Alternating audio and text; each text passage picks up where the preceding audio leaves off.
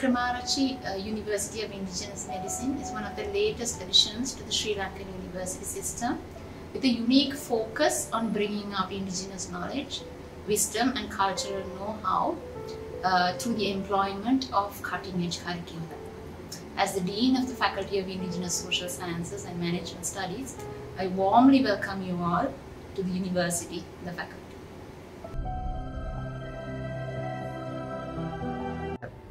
Hello everyone, we welcome you all to the Faculty of Indigenous Social Sciences and Management Studies.